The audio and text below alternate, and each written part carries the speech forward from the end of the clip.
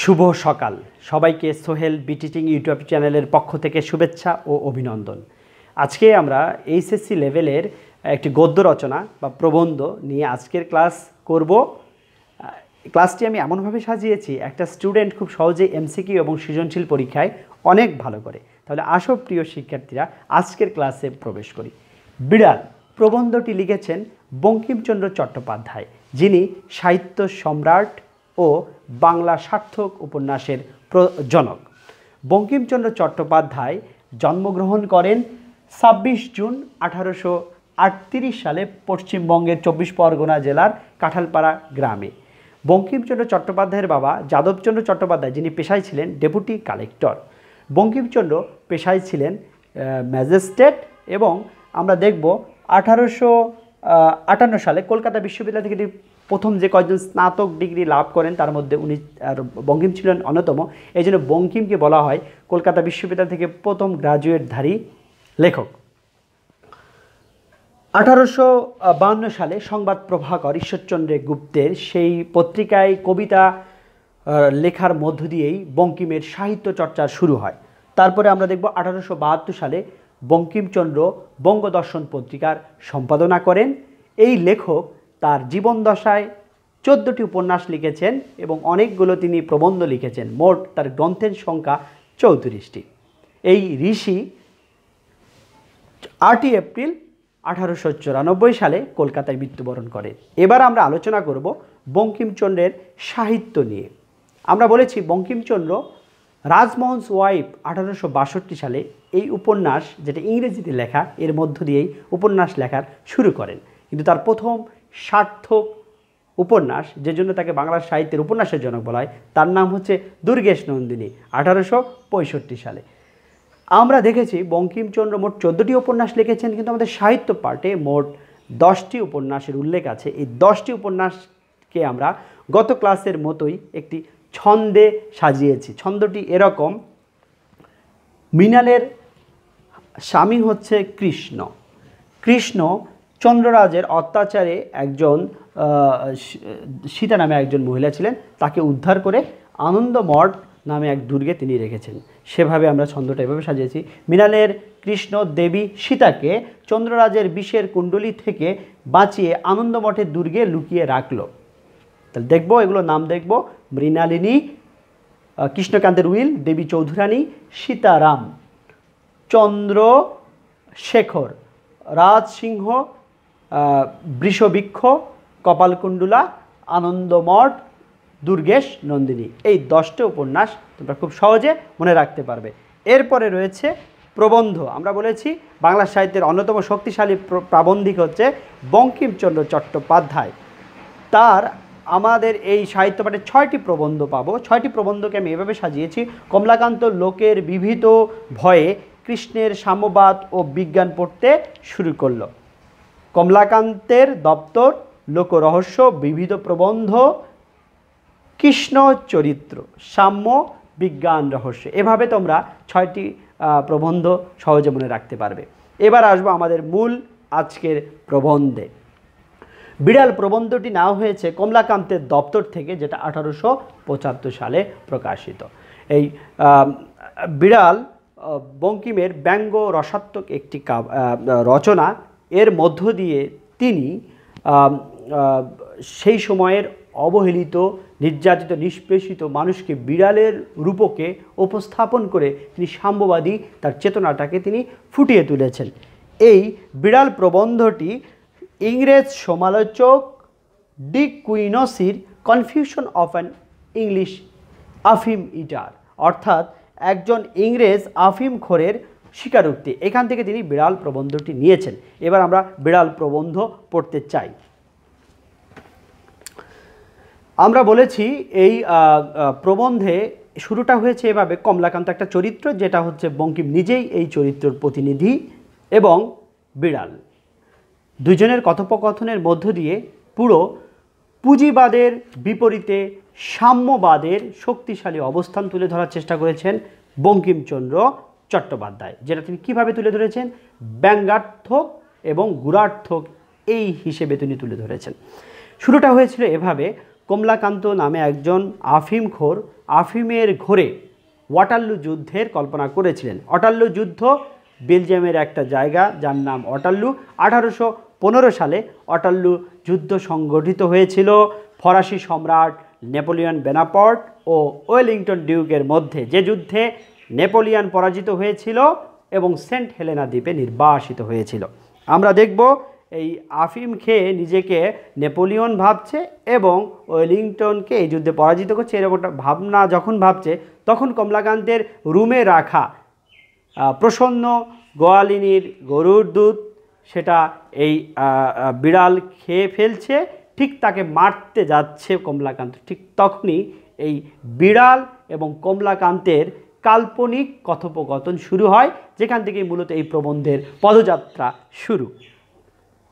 আমরা দেখব প্রথমেই বিড়াল যখন খেয়ে ফেলছে, খেয়ে ফেলার পর বিড়াল একটা পরিতৃপ্তির ঢেকর তুলছে, তখন কমলাকান্তের কাছে এই উচ্চারণটি কানে বেজেছে, কেউ মরে বিল সেচে কেউ খায় কই। অর্থাৎ এই সমাজে একজন কাজ করে কিন্তু ফল পায় অন্যজন, যেটা আমাদের কমলাকান্তের এই দুধটা খাচ্ছে কে?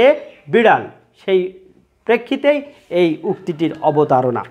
তারপরে দেখব যে এই গরুর নাম হচ্ছে মঙ্গলা এবং এই গরুর মালিক হচ্ছে প্রসন্ন, যে কমলাকান্তকে নিয়মিত দুধ দেয়।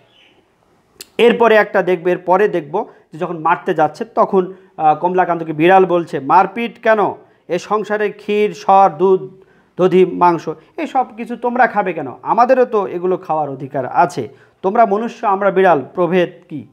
অর্থাৎ তোমরাও প্রাণী, আমরাও প্রাণী। তোমরা উঁচু শ্রেণীর মানুষ, আমরা হচ্ছে নিচু শ্রেণী বা অবহেলিত বা মধ্যবর্তী শ্রেণী। আমাদের বিভেদ করো কেন? আমাদের মধ্যে কোনো বৈষম্য নেই। এরকম একটা উক্তি বিড়ালের মধ্য দিয়ে উচ্চারিত। তোমাদের ক্ষুদ পিপাসা আমাদের নেই, তোমরা যারা উচ্চ শ্রেণী আছে তোমরাই খাবে, আমরা কি কিছুই খাবো না? এই কথাটি বলেছেন। তারপরে আমরা দেখব বিড়াল এবার ধর্মের কথা বলছে পরোপকার পরম ধর্ম, মানব ধর্ম। তুমি যদি আমাকে তোমার এই যে রাখা দুধ, যেটা প্রসন্ন গোয়ালিনীর যে গরুর দুধ, সেটা আমি যে খেয়েছি, সেটা খাওয়ার মধ্য দিয়ে আমার জীবনটা বেঁচেছে, এটা একটা মানব ধর্ম। সুতরাং কমলাকান্ত, তুমি একটা ধর্মের কাজ করেছো, আমি তোমার ধর্মের সহায়। তুমি যে আমাকে উপকার করেছো, ফলে তোমার ধর্ম পালন হয়েছে, এটা বিড়াল কমলাকান্তকে বলার চেষ্টা করেছেন। তারপরে আমরা দেখব এবার চোর এবং ধনীর প্রসঙ্গ এসেছে। বিড়াল কমলাকান্তকে বলতে চেয়েছে যে কৃপণ ধনীর কারণে সমাজের চৌর্যবৃত্তি বেড়ে যাচ্ছে। সমাজে যদি কিছু লোক যারা ধনী, তারা যদি এই অর্থটাকে নিজের কাছে কুক্ষিগত করে না রাখতো, সঞ্চিত করে না রাখতো, সমাজ যদি সবার মধ্যে ছড়িয়ে দিত, তাহলে সমাজে চোরও থাকতো না এবং সমাজে অর্থ বৈষম্য কমে যেত। এই জন্যই বলেছে চোর দোষী নয়, কৃপণ ধনী তদপেক্ষা শতগুণে দোষী। এরপরে আলোচনার এই কমলাকান্ত এবং বিড়ালের এই কথোপকথনের মধ্যে একসময় উঠে এসেছে একটি লাইন, তেলে মাথায় তেল দেওয়া মনুষ্য জাতির রোগ। এই সমাজে যারা শিরোমণি, যারা প্রভাবশালী, তাদের পিছনে এক শ্রেণীর লোক সব সময় অর্থ ব্যয় করে, তো আদর আপ্যায়ন করে। এর প্রেক্ষিতেই বিড়াল বলার চেষ্টা করে এই সমাজে শুধু যারা ধনী তাদেরকেই মানুষ সমাদর করে, তাদেরকেই তোষামত করে, কিন্তু যারা দরিদ্র তাদের কোনো খোঁজ রাখে না। তারপরে এক প্যারায় আমরা দেখব বিড়ালের কণ্ঠে শ্রেণী বৈষম্যর কথা রয়েছে, শ্রেণী সচেতনতার কথা উঠে এসেছে এবং শ্রেণী আন্দোলনের কথা উঠে এসেছে, যেটা হচ্ছে সমাজতন্ত্র এবং সাম্যবাদের একটা মূল ভিত্তি। যেমন আমাদের বিড়াল বলছে যে আমাদের উদর কৃষ লাঙ্গল বিনত, দাঁত বাহির হইয়াছে, জিহ্বা ঝুলিয়া পড়িয়াছে, অবিরত আহারান্তে ডাকিতেছি, ম্যাও ম্যাও খাইতে পাই না, আমাদের কালো চামড়া দেখিয়া ঘৃণা করিও না। আমরা যে মধ্যবিত্ত বা নিম্ন মধ্যবিত্ত বা অবহেলিত, আমাদের দেখে তোমরা যারা উঁচু শ্রেণী আসো তারা আমাদের ঘৃণা করো না। এ পৃথিবীর মৎস্য মাংসে আমাদেরও কিছু অধিকার আছে, পৃথিবীর যে মাছ মাংস আছে, পৃথিবীর যে খাবার আছে, সেই খাবারে আমাদেরও অধিকার আছে। আমাদের এই অধিকার আমরা এখন আদায় করব। খাদ্য দাও নইলে চুরি করব। এর মধ্য দিয়ে এই অবহেলিত মানুষের অধিকার আদায়ের একটা স্পৃহা গড়ে উঠেছে।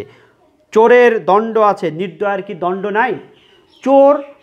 চোর চুরি করে, তার যদি দণ্ড হয়, যে নির্দয়া যার কারণে চৌর্যবৃত্তিটা বেড়ে যাচ্ছে, তার কেন বিচার হচ্ছে না? এই কথাটা তিনি বলতে চাইছেন। অনাহারে মরিয়া যাইবার জন্য এ পৃথিবীতে কেহ আসে নাই। অর্থাৎ শেষ একটা এই প্যারার শেষ উক্তিটা হচ্ছে অনাহারে মরিয়া যাইবার জন্য এ পৃথিবীতে কেউ আসে নাই। এইবার বিড়ালের কণ্ঠের মধ্য দিয়ে বিপ্লবের সুর শানিত হয়েছে।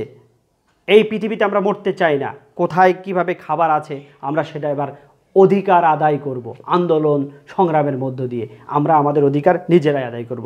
এরকম কণ্ঠ যখন হচ্ছে, এইবার কমলাকান্ত সরাসরি বলছে তুমি সোশ্যালিস্ট, তুমি সমাজতান্ত্রিক, সমাজ শৃঙ্খলার বিশৃঙ্খলার মূল, তুমি পুঁজিবাদীকে ভাঙতে চাচ্ছ, তোমার মধ্যে যে সাম্যবাদ, তোমার মধ্যে যে সমাজতন্ত্র রয়েছে সেটা আমাদের যে পুঁজিবাদ এটা ধ্বংস করে দিচ্ছে। তারপরে আবার বিড়ালকে সে বোঝানোর চেষ্টা করে। বিড়াল তারপরে বলে সমাজের ধনবৃদ্ধির অর্থ ধনী ধন বৃদ্ধি।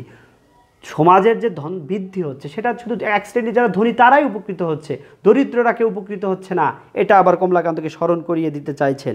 এইবার কমলাকান্ত দেখছে যে এ হচ্ছে বিচারক, এ ন্যায়িক অর্থাৎ ন্যায়, যে সব কিছু বোঝে, যে সব কিছু বোঝে তাকে বোঝানোর কঠিন।